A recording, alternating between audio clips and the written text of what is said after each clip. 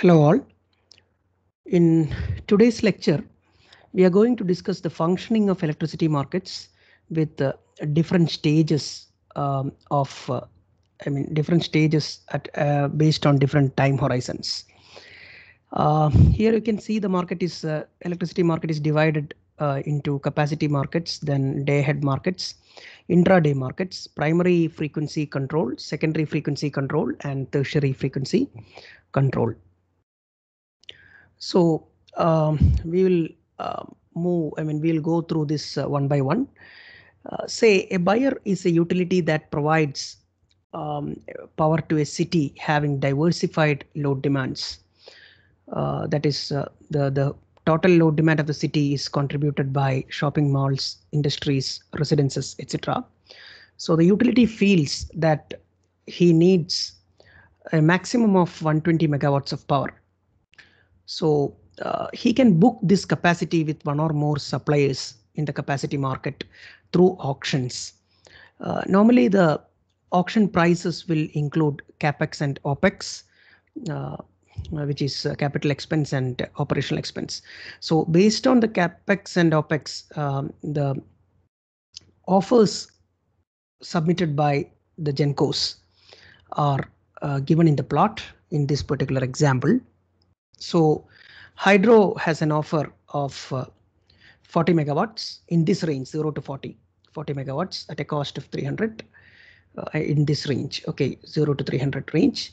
Now in 300 to 400 range, dollars per megawatts, the output range he has offered is 40 to 80.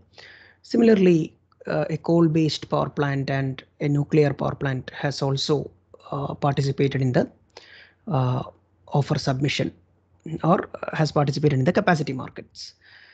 Now, how is the settlement done, or how is the market equilibrium found from these submissions after accepting these submissions?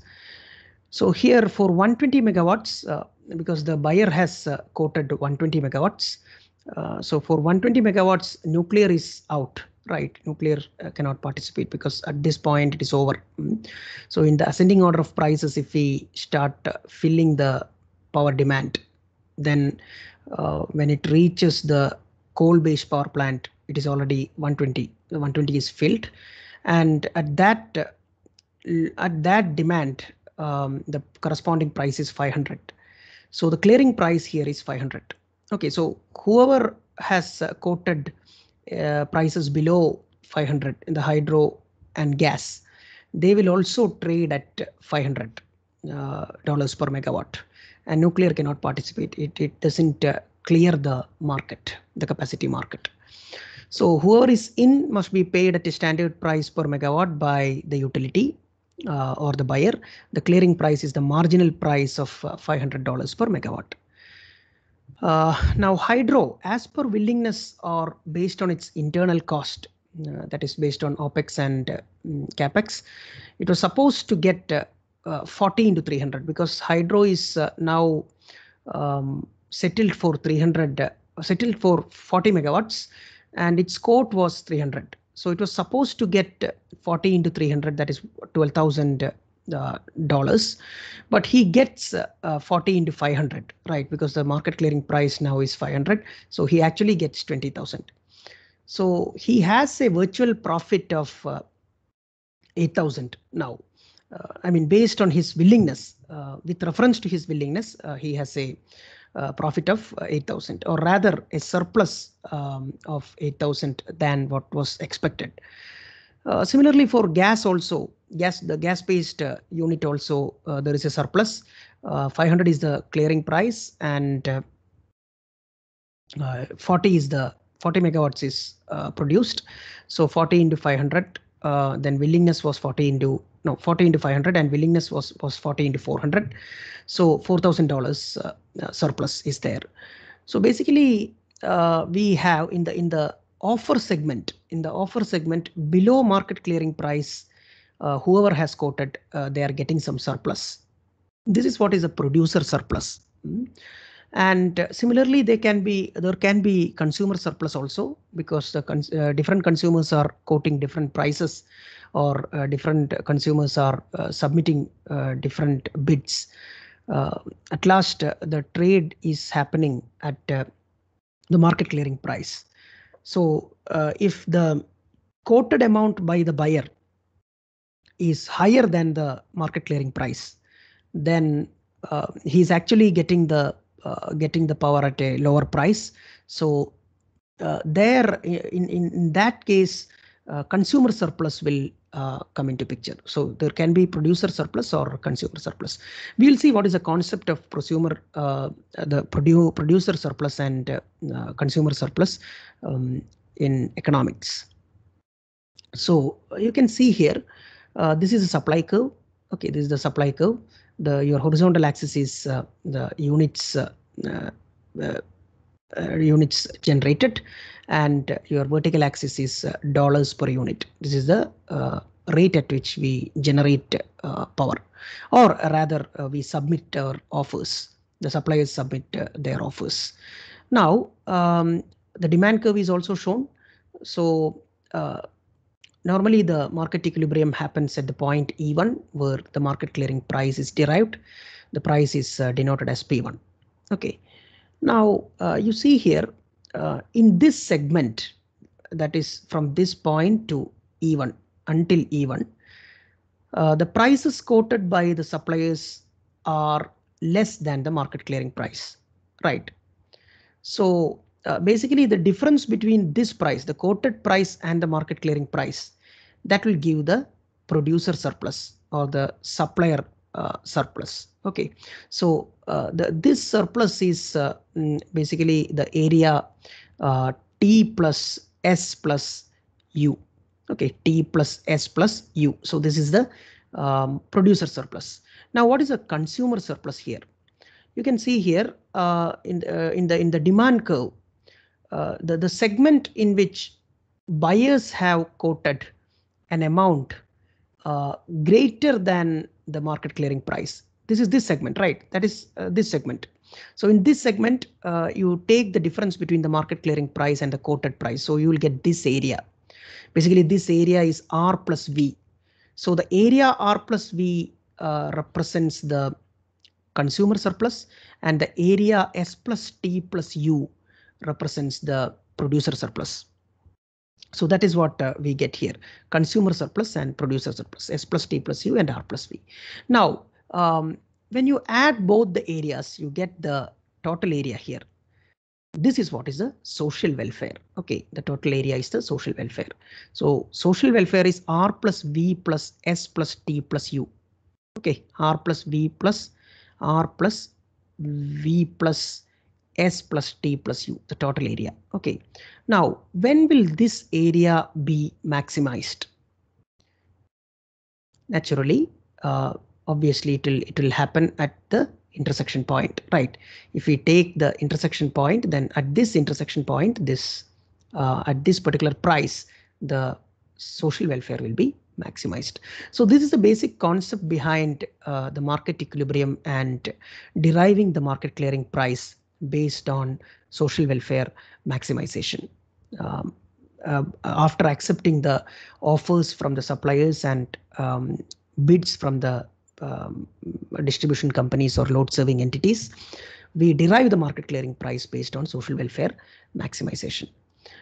Now you see, instead of deriving this market clearing price, if we have a lower price, if we are forcing the market price at E2, at the point E2, then what will happen to the consumer surplus and the producer surplus? In this case, if your market clearing price is this, right? Actually, it should be here. Now, this is the market clearing price. So you take the difference between the quoted prices and the market clearing prices, quoted prices of the suppliers and the market clearing price. So you get the area marked in red, which is T, right? So this is the supplier surplus now. So when the price is low, when the price is reduced, what happened is the loss is for supplier. So supplier surplus has reduced, but what happened to the consumer surplus? The consumer surplus has increased. Now the consumer surplus is R plus S, right? It is R plus S. So now social welfare is maximized at intersection point in the previous case. Then if say the market price is set at P2, suppose the market clearing price is at P2 now, then what happens? Producer surplus becomes T, producer surplus becomes T, right? Then which is much smaller than the S plus T plus U, right? S plus T plus U was this full area. Now it is reduced, right? So producer surplus has reduced. Then consumer surplus becomes R plus S, which is bigger than R plus V. Earlier it was R plus V, this area. This was the area when this was the market clearing price. Now the market clearing price is P2. Now the area is R plus S. So although this V, the area V is taken out from the consumer surplus, it has a bigger area added now, which is the area S. This rectangle is added now. So what happened here is basically the from the supplier surplus, there is a shift. I mean, a shift has happened where this rectangle is shifted to the consumer surplus. The rectangle S is shifted to the consumer surplus, and thus the supplier surplus has reduced. Okay, that is what has happened. Now, so what is a social welfare now? Now the social welfare is R plus S plus T, right? Because this is a supplier surplus and this is the consumer surplus. So R plus S plus T. So this part is now taken out, right? This part went out. That means this V plus U, this area is not there. It is negated. So what happened here? What is the difference now? What has happened to the market? We'll see what happened. Rectangle S is transferred from producers to consumers, right? This area is transferred from producers to consumers. Then a deadweight loss of U plus V. This U plus V is lost, right? So this is known as the deadweight loss. A deadweight loss of U plus V has occurred, which implies net reduction in social welfare from trades that are not made. What are the trades which are not made? That means as per the new clearing price at E2, I mean corresponding to the point E2, which is P2, okay, the quantity is only this much, right? So the total quantity that is traded is the market clearing quantity, which is here, right? This much units only. So beyond this, until this point, there is a loss. This amount is not at all traded in the market, right? So this is known as the deadweight loss. So actually, there is a bias in the market now because consumer surplus is much higher compared to the supplier surplus, and also there is a deadweight loss. Both have happened. Okay, so this is the concept of market equilibrium.